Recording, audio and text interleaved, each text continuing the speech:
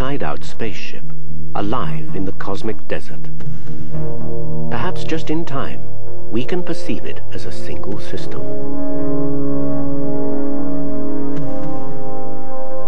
Satellites that circle the living Earth can watch over it as never before. Combined with modern computing power, space technology is helping scientists to create a new global geography. Its aim is to find out how Spaceship Earth's life support system really works, and how natural and human forces are really changing it. 2, 1, feu.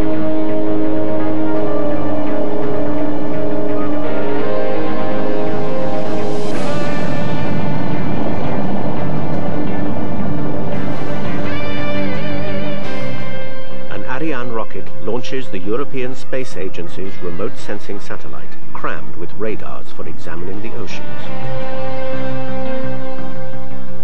Other spacecraft watch the weather hour by hour, day by day, across thousands of kilometers, while the French satellite Spot inspects the land in detail. The western tip of France. Barcelona in Spain. The narrow throat of the Mediterranean Sea. In strips about 60 kilometers wide, Spot patiently scans the whole world. The various satellites send their images as radio signals to ground stations. They reveal the rapid shifts in the weather or other slower changes at the Earth's surface. You can't build a house in Washington, D.C. without the Spot satellite noticing. It can see objects as little as 10 meters wide. And Spot visits New Orleans as regularly as Paris. Like the satellites, this series sees Spaceship Earth as a global system of air, water, and rocks supporting life. But it also homes into ground level to see how human beings interact with the system. Java in Indonesia. Its inhabitants rely on rainfall to water their crops. But the weather's a global machine, and so is the geological machinery that builds the very ground of Java. A watchtower in a village close to a volcano. A worldwide system of mobile plates determines where the Earth's crust will erupt. Java is in the front line. Mount Merapi throws out millions of tons of dust and rubble in frequent eruptions. The smoke is menacing. But volcanic debris breaks down into excellent soil, and farmers hungry for land crowd around Merapi. One day, they may have to run for their lives. Satellites watch the volcano too. Geographers in Java use an image from space to study Merapi's most recent outpourings. The view from the sky helps them to identify danger zones.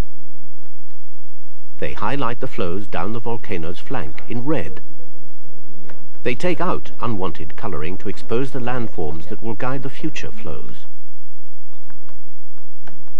Satellites watch nature's volcanoes altering the face of the Earth, even in uninhabited places. But they also monitor changes due to human action. Africa. The film camera finds a family of shepherds returning home at sunset with their flock. It's the dry season here in Kenya, but even so, there's too much dust. The land's in trouble.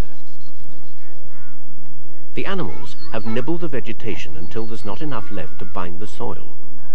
The wind blows it away. In an image from the American Landsat spacecraft, the colors are false, but red patches denote vegetation. Gray patches near the lake look barren, and a view from the air confirms it. United Nations experts believe that satellites will pick out degraded land anywhere. Here, wind and water have swept the topsoil into the nearby lake. A normal lake looks black to the satellite. But Lake Baringo, thick with soil, reflects more light, identified here by a false blue color. Look at the globe again. The land masses are quite small. The oceans cover 7/10 of the Earth, and satellites now scan them more thoroughly than ships ever could. In the tropical Pacific, only small island groups interrupt the ocean's broad expanse. On a fine day, Samoa can seem a paradise. By absorbing the sun's rays and by evaporating water, the tropical ocean drives the whole world's weather. Today, it's working peacefully, but it's not always like this.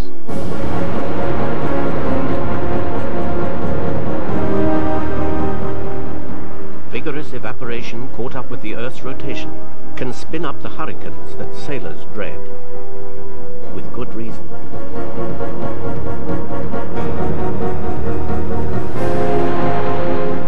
The wind draws its energy from water vapor sucked from the warm sea. It's nature on the rampage again, and the Samoans count the cost. A cathedral, built and decorated by their own hands, has been wrecked by the storm.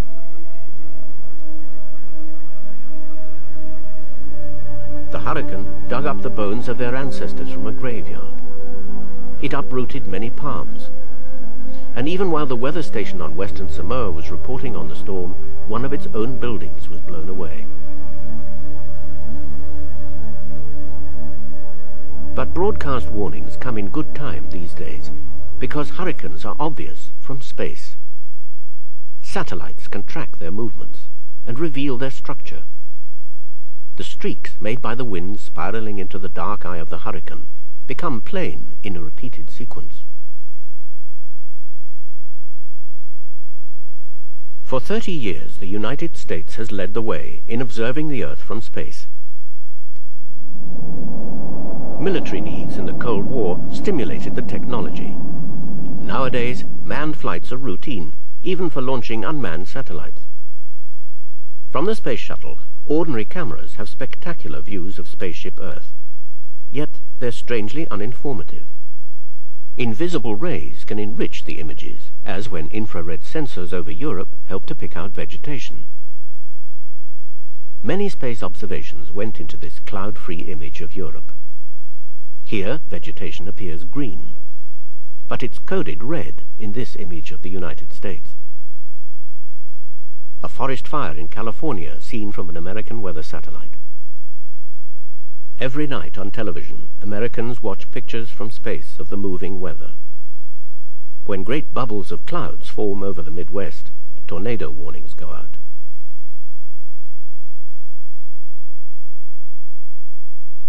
A special boost to global geography comes from seeing the entire world from space. NASA's Goddard Space Flight Center near Washington, D.C. made a breakthrough in using signals from weather satellites to assess vegetation across every continent. Compton J. Tucker compares visible and infrared measurements from the land surface to deduce the vigor of plant growth. Here, purple is the most flourishing, and the passing seasons alter the picture. Tucker can look anywhere, any year, any month. In Africa, the Sahara Desert at the top stays barren. Space images like these now serve routinely to predict famines in the drought-prone belt south of the Sahara. North America in different colors. A sequence of images shows plants activated in summer and then resting. Let's see it again. Winter, spring, summer with maximum growth in blue, and autumn.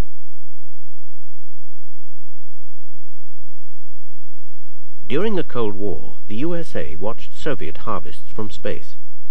Here, the Soviet Union is on the right. Nowadays, Goddard's amazing images portray the Earth's systems at work. The Amazon forest. The deep blue means wet soil, registered by a satellite that measures radio microwaves. In North America, the soil of northern Canada is relatively dry. When satellites can measure the soil moisture across broad areas and see plants reacting to changes in daylight, scientists can discover how vegetation and climate mesh together. So a Goddard team masterminded an experiment called FIFE. In the heart of the USA, in Kansas, they chose an area already under study by Kansas State University. At the Konza Prairie Reserve, the bison are back, though not the millions that were here before Buffalo Bill and other hunters massacred them. And it's still cowboy country. This patch of prairie is too stony for farmers. The Fife experiment put the prairie under intense scrutiny as scientists pitted bold new theories against observations from space and near the ground. The experimental area was 15 kilometers wide. A springtime image from the Spot satellite shows much of the area blackened by fire. Smoke is still rising from the Konza Prairie, where the scientists regularly burn the grass, just as the ranchers do, and just as the American Indians did centuries ago. Without frequent burning, this prairie would be woodland. The fires turned this piece of the biosphere, the Earth's living surface, into the Indians' happy hunting ground. And the prairie interacts with the lower air, the troposphere, as Piers Sellers from NASA explains. In a couple of months, this prairie will be completely green. All the grass will be about 2 foot high, there'll be flowers everywhere, all the bushes will be covered in leaves.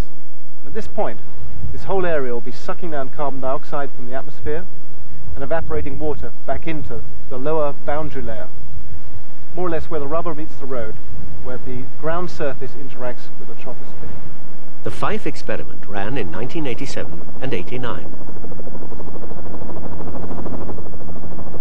Scientists examined the prairie and its atmosphere at ground level and with airborne instruments. They were all watching the grass grow, watching it use daylight, moisture, and carbon dioxide to drive the natural chemistry of photosynthesis, upon which the life of the planet depends. And the air and the climate interact with the busy grass. The center of the experiment, the Fife experiment, was really how to translate our understanding of the biological processes that govern photosynthesis, the drawdown of carbon dioxide from the atmosphere, and evaporation, that is the slurping up of water from the root system, out through the plant into the atmosphere. How these processes, which we understand well in a laboratory or in a single plant, how they work on a huge scale. The ground teams, the helicopters, and the planes all measured the same features of the prairie at a widening scale. In this case, the temperature of the ground by infrared rays. The dark areas are cooler. A laser beam swept over the prairie and detected puffs of warm, moist air rising from it. They're the shaded red areas in this display. More intimate views of the living grass came from scanners, like this. So with these instruments we're looking at a range of scales, really, from the individual plant up to 10 square miles at photosynthesis and evaporation. But that's just part of the story. The other half is, what do those processes look like from space? The red color in a Landsat image represents vegetation reflecting infrared rays while absorbing the visible light. Out of season, the color's muted, as in this aerial image. When the grass grabs visible light to grow by, the color deepens.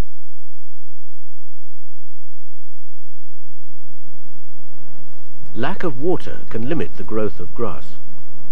While microwave sensors in the sky detected soil moisture, direct measurements on the ground checked those observations. In a microwave image from an aircraft, white is the wettest soil, just after heavy rain. 2 days later, the prairie was losing moisture, and within a week, the dry soil, coded orange, was widespread. The final goal is to do biology from space, all the time, with the same set of instruments. If we do this, we can get a handle on how changes in the Earth's atmosphere and climate system might interact with the biosphere to ameliorate or worsen global change. For many scientists, global change is now the name of the game. Change due to nature, change due to human action. But sorting out which is which requires geographical insight. In Central Asia, for example, who's to blame for the notorious Karakum Desert? The oasis city of Bukhara has been a gateway to the desert for 2,000 years. Traders with Chinese silk passed this way, bound for Europe. Muslim armies introduced Islam, and it's still the prevailing religion. By ancient tradition, the people of Central Asia are herders who graze their animals in a dry land. They were fierce warriors too, until the Russian army subdued them 100 years ago. After the Russian Revolution, they became Soviet citizens. But everyone's enemy is the all-conquering, mobile sand. Poor rainfall leaves the surface dry. Yet plants can drive roots deep into the sand and find water lurking there. The Karakum Desert is far from dead. There's even food for grazing. Given a chance, the plants can bind the sand, as the saxaul trees do that grow in clumps among the dunes. Patient plants wait for a shower of rain to turn them green. But if the plants lose their grip, perhaps because of human activities, the wind can set the sand moving. Its surface becomes barren. To prevent the dunes overwhelming villages and roads, networks of low fences can check the mobile sand. And for deeper understanding of deserts, the geographers turn to images from Soviet satellites. Like great waves in seas of sand, the dunes dominate some desert regions, but others, with less sand, show dark rocky outcrops. White dry beds of temporary streams are visible too. Here, a region of dunes gives way to a belt where plants have subdued the sand, creating a broad green area of grazing land. But overgrazing by the herds creates white dots in this space image. Each of them surrounds a well used for watering the herds. And here, farmers have begun to tame the desert. At the top of the image is a patchwork of irrigated fields. The Soviet border, with Iran on the left, stands out in brown and red in this desert scene. Vegetation flourishes in the border strip because grazing herds are banned. Images from space can't cure the overgrazing and firewood gathering which make deserts worse than nature intended, but they put the issues on show for all the world to see. The satellites fly freely over difficult terrain that hampers exploration. In the far south is the harshest continent of all, Antarctica.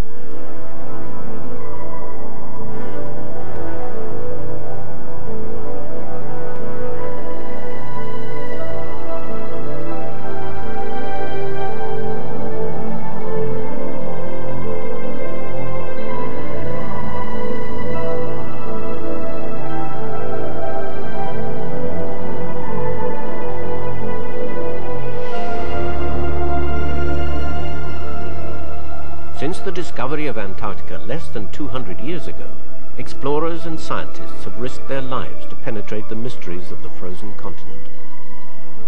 But the satellites have laid its ice sheets and mountains bare.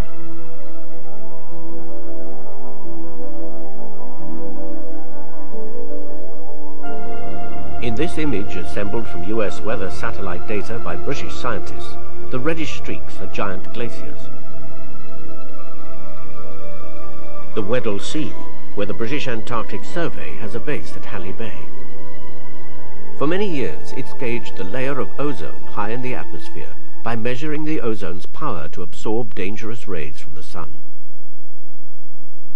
Joe Farman discovered that the ozone over Antarctica was diminishing from year to year.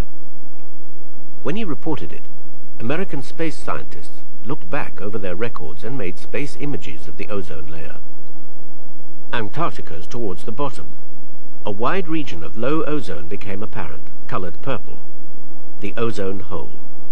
Farman's findings became headline news.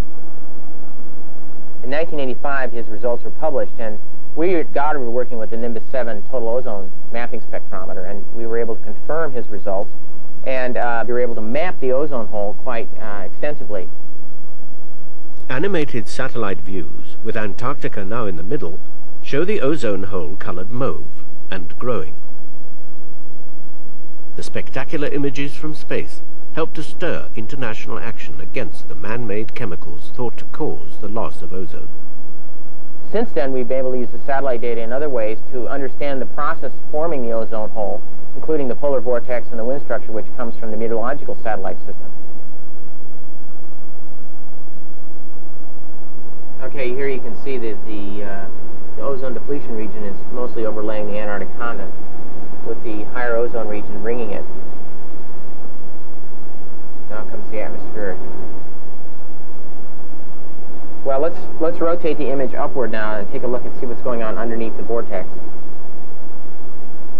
Now you can see underneath the vortex region, how the ozone depletion extends underneath, about out to the region where the maximum wind speed is.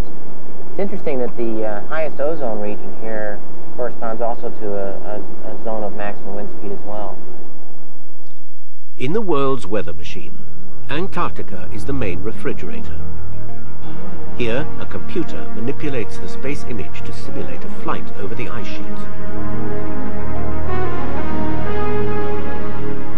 A puzzle for the new global geography is how do all the pieces of Spaceship Earth's life support system work together? This series will compare the global view with local circumstance, the natural forces with human action. If we know rivers better, will we use them more wisely? While satellites assess the patchwork fields where people grow their crops, can they also judge the assault on the world's forests?